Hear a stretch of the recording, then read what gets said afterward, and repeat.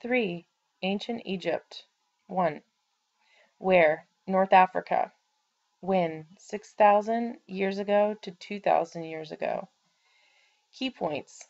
Egypt developed in the Nile Valley. The river would flood every year, making the soil rich and fertile, which means you can grow crops there very easily. The soil is very good for growing crops. Egyptian rulers, or pharaohs, were believed to be living gods.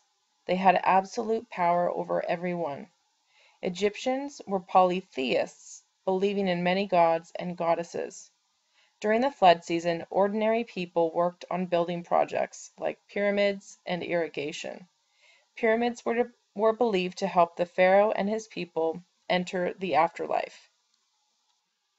4. Ancient Egypt. 2.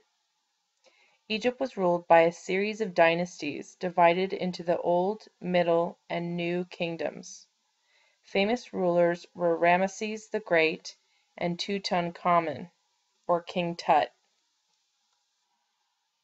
Egyptians developed a hieroglyphic writing, that should be writing WRITING, system that used pictures to represent sounds and words.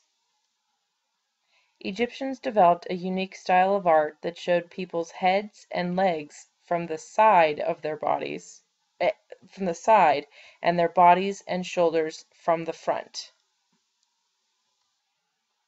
Egyptians wrote on papyrus, a material made of dried reeds.